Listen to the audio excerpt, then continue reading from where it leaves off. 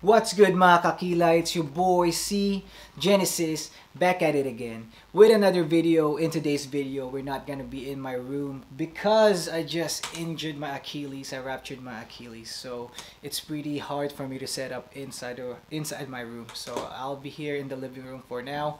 And yeah, in today's video, we got another sneaker from Jordan brand. It's a Jordan 7 Low, and it's Jordan 7 Bright Concord.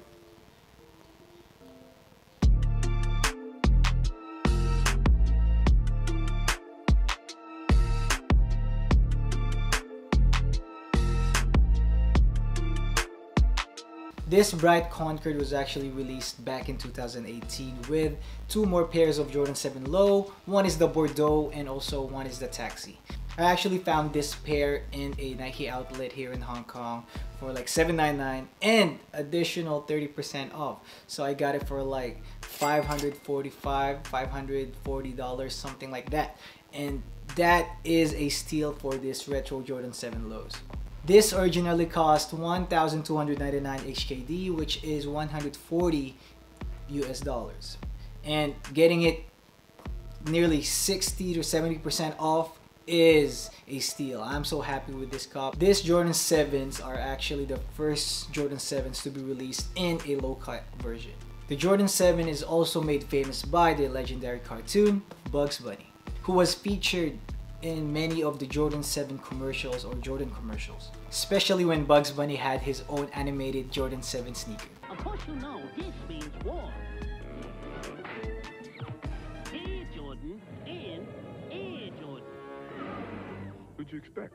Elmer Fudd? Amongst the three Jordan 7 Lows, I think the Bright Concord is my favorite colorway. So let's go over this sneaker. In the upper, you have that purplish blue color nubuck material, and of course you have that Jordan 7 layerings, those stitchings, which I think is very nice stitching, good quality stitching here. Small perforations here, small circles for ventilation.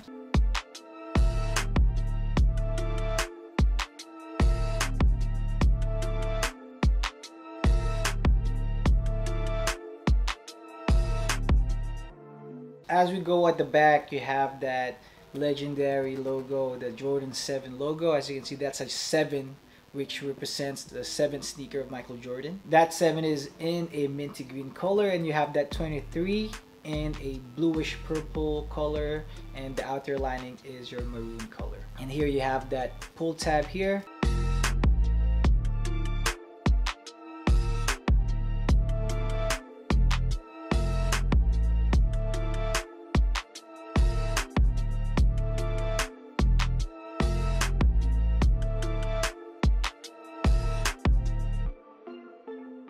And as you can see here in the inside booty, it's actually inspired by the Nike Huaraches. So if you have a Nike Huarache, you'll really see the similarity of this, the inside booty, with the Jordan 7 and the Huaraches. Here in the tongue, you have that influenced Western African tribal patterns where Tinker Hatfield saw in a shop in Portland. So he got the idea and he managed to put it here in the tongue to represent the African tribal patterns. And of course you have that Jordan Air written here in the tongue right here. There you go. And as you can see here in the upper, you have that maroon or red color mesh. And as for the laces, you also have that same color from the upper, a bluish purple, and the lace tip is actually pretty nice. It's not your cheap plastic lace lips unlike the Jordan 7 highs.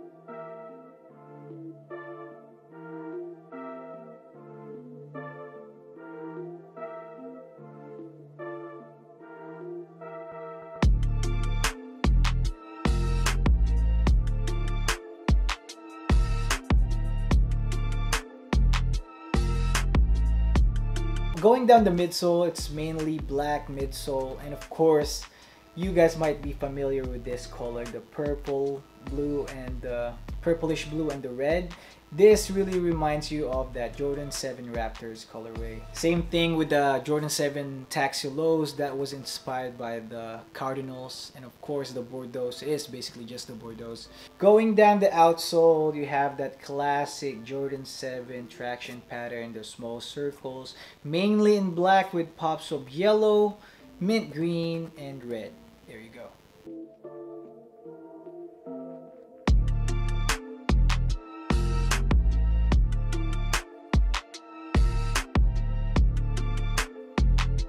All in all, this is one of my favorite pickups because getting it below retail with very decent quality nubuck and having it in low top is a plus for me. I prefer some of the Jordans to be low tops for me than the original high tops or mid tops. I'm definitely wearing this a lot in summer, you know, just white socks or black socks with shorts. That's gonna be my gem with this one. I will not be playing basketball with these, you know. I would rather play with the Jordan 10s or Jordan 13, 14s rather than the Jordan 7 lows or the Jordan 7 highs. The resale price on these in StockX is above retail. I can see like few hundred above retail or nearly double the price. If you really like this colorway, I think the resale price is not that bad. If you can still grab a pair for retail, then I think it's still a reasonable cop because I think the quality and being the first Jordan 7 lows to release is reasonable to get it for retail. And that's it for the sneaker. If you enjoyed this video, please don't forget to like, share, subscribe. If you haven't pressed the notification bell yet, please do so you'll get notified every time I have a new video. And again, it's your boy C Genesis, and I'll see you guys on the next one. Peace.